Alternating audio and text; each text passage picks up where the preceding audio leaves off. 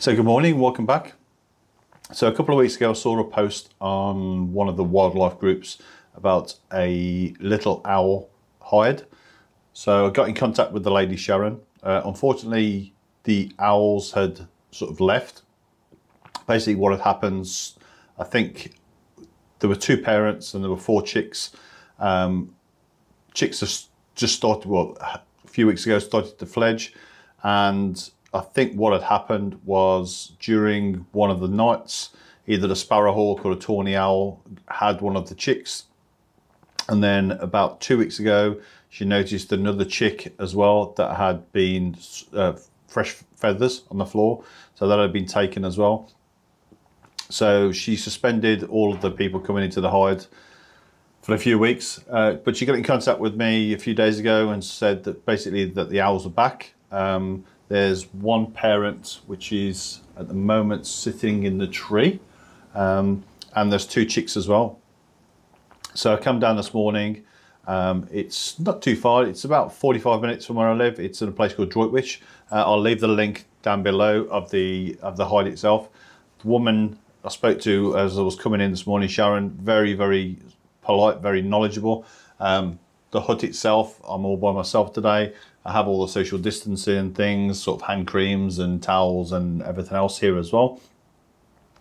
So I'm just waiting for the owl to come. It's a little bit breezy this morning. It's probably sort of 10, 12 miles an hour wind. It's quite clear blue skies at the moment, but it is forecast for a little bit of cloud cover to come over later. They have been out this morning, so I've got a few photos and I've got a few videos. Just looking. Yeah, so I've got a few photos, got a few videos this morning as well, both of one of the parents and 2 of the fledglings, little owls as well. So they were hopping around on the posts. So what I'll do is I'll just be quiet for a little while and see if they come back. Basically, the lady Sharon, she gives you all of the food to put out. So there's 3 perches. There's a gate type thing, so I'll show you in a second. There's a gate, there's a post, and then there's an old sort of wheel type thing as well. But what I'll do is I'm just gonna wait now for 10-15 minutes, see if the owl comes down and just has some of the food that I've put out.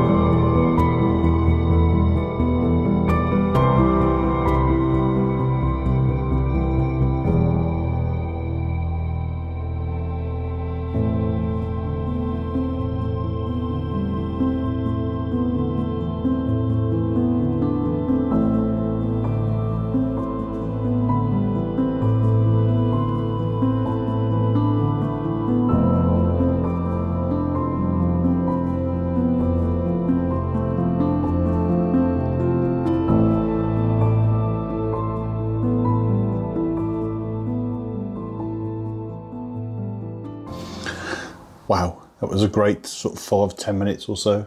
So I juggling between taking some video, taking some stills, taking some video. Luckily, the owl was just sat there on the perch for most of the time, so I could just sort of leave the camera set up.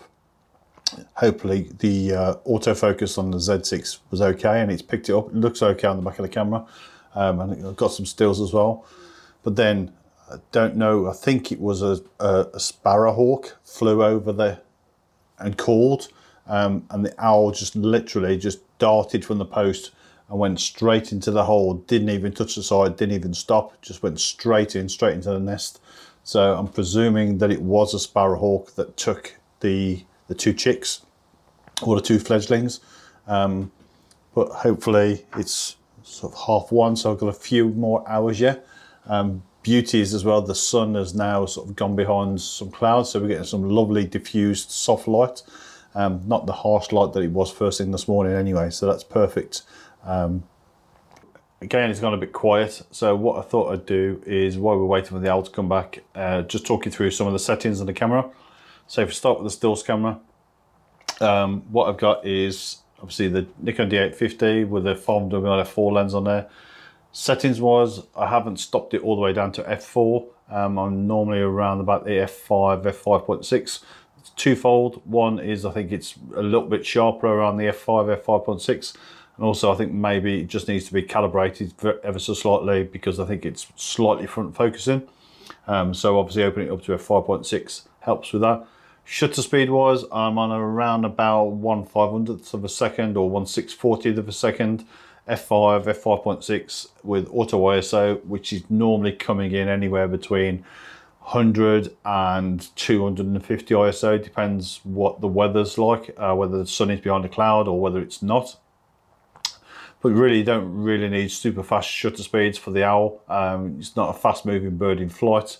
Most of the time it's on a perch, so 1/500th or 1/640 is perfect, and I'm on single point spot focus meter mode. The Z6 for the videos, so I'm varying it between 60 frames a second and 120 frames a second. So obviously when I'm on 60 frames, I'm shooting at 1/120th of a second. When I'm on 120 frames a second, I'm shooting on 1/250th of a second. Auto ISO, this lens stops down to f5.6, so I'm varying it between f5.6 and f8, again depending on what the weather. So earlier on when it was really bright and sunny, I was having to shoot down, open it up to f8 just to try and get the shutter speed down a little bit. But now the sun seems to have gone behind the cloud, I can get away with having it at f5.6. That lens on the Z6 is perfect because obviously it doesn't need any form of calibration because it's a mirrorless camera. And for the video mode, I'm shooting on auto area full-time small, I think it is. I just find it works really well rather than having it on the normal tracking modes. Just the auto area full wide small, I think it is. So it's a bigger box than the sort of single point, but basically the box the size of the owl and where I am, basically the box covers the whole size of the owl. So it just, hopefully, I don't know, it looks as though it has, but it just keeps the owl in focus. So that's it really. So just playing around with settings. And say the owl sort of was quite spooked earlier. There was a Sparrow Hawk flew over, went into the tree. I haven't seen it come out of the tree. I presume it's just come out the back of the tree somewhere. But you know, the little owl didn't even touch the sides, didn't even land on the perch, just went straight into the hole, closed its wings, then just dived straight in. So obviously, you know, the Sparrow Hawk being around, whether that's going to keep him inside for the rest of the day, I don't know. But I think what I'm going to do is I'm going to call this video here. It's 2:45, so I've been here since 8 o'clock this morning. But for today, I'll say that's probably it for today. So thanks for coming along, and I'll see you on the next one. But until then, take care, stay safe, and I'll see you soon. Bye-bye.